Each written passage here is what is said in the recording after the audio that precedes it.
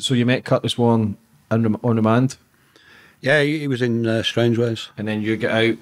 How long after did he get out when you It were was on the only a run? few months, about 5 months, 6 months. And he was willing to take you on board even though you had a lifer hanging over your head? Did he not think that maybe brought heat towards him? No, because the heat was already on him. It still is. Actually read that he's getting out soon. Yeah, next year. Yeah. So what was the plans then when you two came together?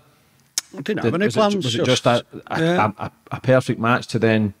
We seemed to meet in together well because I had the contacts in Holland, and he had his own contacts as well. But he had other people there when I got there.